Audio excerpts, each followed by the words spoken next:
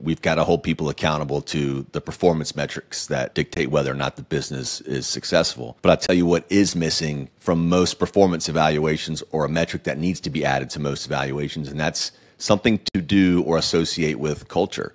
How many people has that leader promoted throughout the year? What are their employee engagement scores and their employee satisfaction scores? I think we actually over-index on KPIs and metrics that are related to the actual job. Where we need to spend a little more energy is focusing on the impact that leader has had on those around them and the company's success overall.